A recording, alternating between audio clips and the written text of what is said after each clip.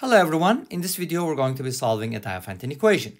If you like this video, comment, like and subscribe and hit the bell button for notifications. You can also consider becoming a member to support the channel. Alright, let's get started. Now we do have this equation 2 to the power x minus 2 to the power y equals 1984. Now, I know that some of you might be guessing the answer here and try to find it, by guess and check, but that's not the point. The point is what method we're going to use to solve for x and y.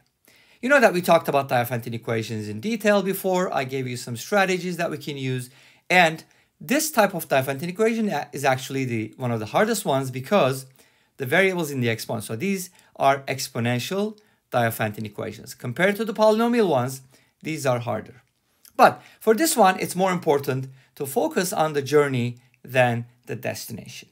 All right? Having said that, let's dive into the solution. Now, here's what I'm going to do. First, I want you to notice that 2 to the power x minus 2 to the power y is a positive quantity. So we have a positive difference. What is that supposed to mean? It means that 2 to the power x is greater than 2 to the power y. Great. Now, since 2 to the power x is an increasing function, this implies that x is greater than y. Beautiful. Now, how does that help me? Since x is greater than y, their difference is going to be positive. So I'm going to assume that x minus y is equal to k, where k is a positive integer. And I'm going to go ahead and substitute this into my equation, but I don't have an x minus y. No problem. I can just solve for x and replace x with y plus k in my equation. So let's go ahead and do that and see what happens. Okay? So replace x with y plus k, and then minus 2 to the power y is equal to 1984. Okay, cool. Now, this process makes this equation factorable. How? You could write the left-hand side as 2 to the power y times 2 to the power k minus 2 to the power y, and then the answer. Now notice that 2 to the power y is a common factor, so we can take it out, and this gives us the following factorization. Now, how does this help? Well, it does help because we noticed that the left-hand side, initially we were given the difference of 2 powers of 2. But now this is much better because we were able to write it as a product, and one of the factors is a power of 2, which is nice, which is kind of expected, right? And the other one is 1 less than a power of 2. So that's interesting, right? So if I'm able to factor 1984 into 2 factors, then I can do something about this. So let's go ahead and factor this number.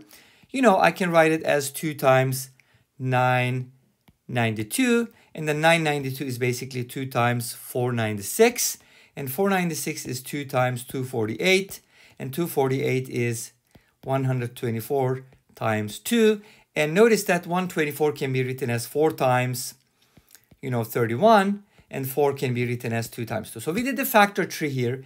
Notice that we have a lot of 2's in the prime factorization. Of course, 31 is also prime. But notice that we're getting a lot of 2's here. How many 2's? 6 2's, right? So we can basically write this as 2 to the power y multiplied by 2 to the power k minus 1 is equal to 1984, which can be written as 2 to the power 6 multiplied by 31.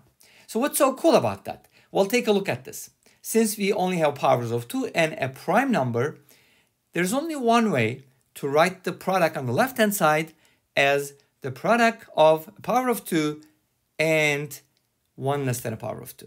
And the right-hand side was also written that way. So one-to-one correspondence, everything looks good. We can proceed, which means that y is equal to 6. And from here, k is equal to 5. All right? Because if you set this equal to 31, you get 32, and this is 2 to the 5th power. Great. So I now know that y is equal to 6 and k is equal to 5. So what? I haven't found x yet, right? But remember, our assumption was that x is equal to y plus k because x is greater than y, so their difference is positive, so on and so forth. Well, if I know k and y, I can find x. So from here, we get x is equal to 6 plus 5, which is 11. All right? So I basically got my answer, even though, it's easy to guess and check, I just wanted to show you the method here, the strategy, the factoring strategy, because this strategy is used a lot with exponential equations, which you will see some examples of later on. All right, so this brings us to the end of this video. Thank you for watching. I hope you enjoyed it. I'll see you tomorrow with another video. Until then, take care, be safe, and bye-bye.